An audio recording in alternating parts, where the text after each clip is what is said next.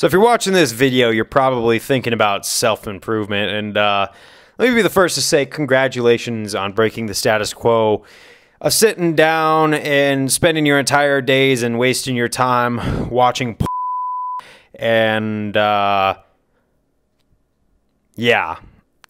But in all seriousness, I'm gonna be real, man. I think that any man or woman, young man or woman, old man or woman, because it's never too late to start self-improvement.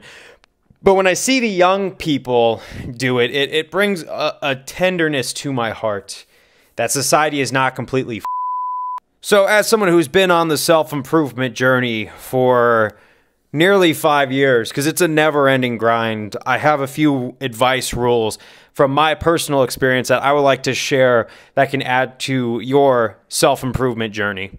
Number one is that you start somewhere. It doesn't matter where. I mean, as long as you're not trying to, if like, let's say you want to become a lawyer, you're not trying to take on the world court right away. You understand what I'm saying. A bit of a hyperbole. But as long as you start within a reasonable space, I think the number one thing is that you start somewhere and grasp a concept. Now, when I was learning about computers and hacking, I learned coding and I just learned syntax, and I didn't know what the code was used for at all until I actually learned about how programs work and files and then command lines and all these things that go into networking and cybersecurity, etc. But I started off learning code and like learning syntax, and it's like the number one basics that you could learn on what you're doing, and it really opened up my brain to new ideas. It was a very transformative thing for me. Rule number two about self-improvement: you don't have to buy any expensive online courses to improve. I think self-improvement or having any sort of skill set or goal, right, doesn't need to be put into a $50 a month kit for everyone to buy or some sort of secret club that you have to gain access to, because there's a lot of different skills and trades you could use to be a benefit to society, make money, provide for your family. And along with self-improvement and all the people eager to learn, there comes a few predatory people. I'm not really going to go over the list, but I'm pretty sure you might know who I'm talking about, who sell you on this stuff, and then once you get into their stuff, you realize that you could have found this for free somewhere else. There's always like this glamour around self-improvement, which isn't necessarily a bad thing, but a lot of people know marketing and how it works and how to get people to click on links and get people to do things and just spend money that they don't have to. And I'm just here to tell you, yeah, sometimes you're going to be spending money for self-improvement, but save it for the actual courses on how to learn skills from some really trusted sources. And I'm not one of those guys that says, oh, you have to go to college to learn. No, that's the biggest lie ever. You can learn outside and inside any sort of institution you want, but you just got to watch for the wrong people trying to prey on your willingness to be better, because they're making some really fast money putting marketing and ribbons around something that doesn't need marketing and ribbons around it.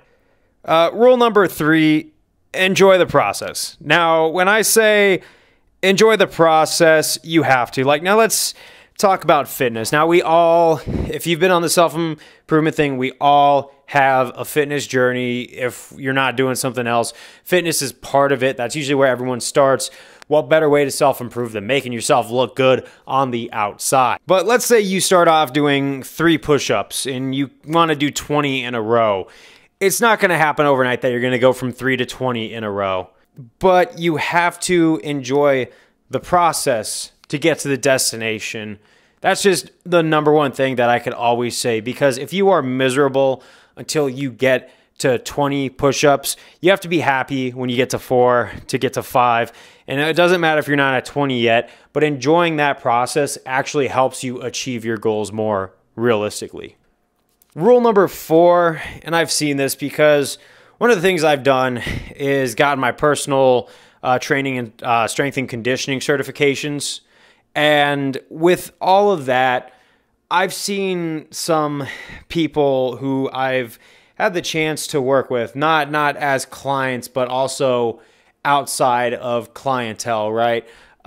you see on their Instagram stories, and I'm just talking about friends altogether, but some of them, use their self-improvement journey as a way to have a story on their social media. Now, there's nothing wrong with that. In fact, the journey and seeing it documented in some way is a really good way, especially if you have an outside camera to realistically capture what it is you are doing. It could be a great measurement tool. And if you want to gain a following online and inspire others, I highly recommend you do that. But when I see someone who's claiming to superly be into fitness, and then on Saturday and Friday nights, I see them eating tons of carne asada fries and ice cream and party foods and drinking loads of booze that has a lot of empty calories in it. 3 months later, I've lost nearly 20 pounds. And this person's still where they started out. Now, that's going to show over time that you don't have the discipline. So consistency and discipline is super important when it comes to self-improvement. And when you cheat yourself, or you are lying to yourself, or not being authentic with yourself, it is going to show hands down. Now, the fifth rule, right? But the most important one, and this is one that I myself had to learn when it was the self-improvement journey. Because when I was doing judo, my friend / instructor said, I notice in life you have a lot to learn. You're doing all these trades, you're reading all these books, you are learning to work with computers, you are learning how to work with music, you are learning all these different things, right? You always want to have a thing to learn. That is a lifelong commitment, but you're trying to cram it into a year. So he comes up to me and he says, it's a marathon, not a sprint. It's always going to be a lifelong thing.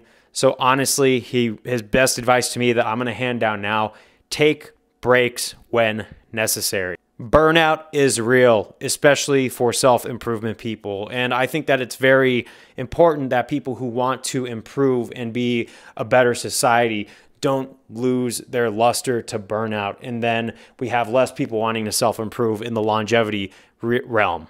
Because let's say I check a lot off my life checklist, and then I take a night off to go do some things I love, and then I come back tomorrow. Guess what?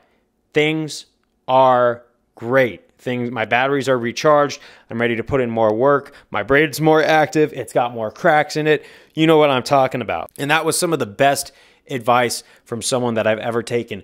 Take breaks. Take designated breaks. And don't burn out. Number 1. Number 5. But like I said, these are just my personal rules to self-improvement. If you have any more to the list that you would like to add, please do in the comments. I'd love to hear it. Be sure to like, subscribe, again, leave a comment. But I wish everybody luck on their self-improvement journey, and don't stop the grind. Stay productive, stay a good society, and I will see you on the next one.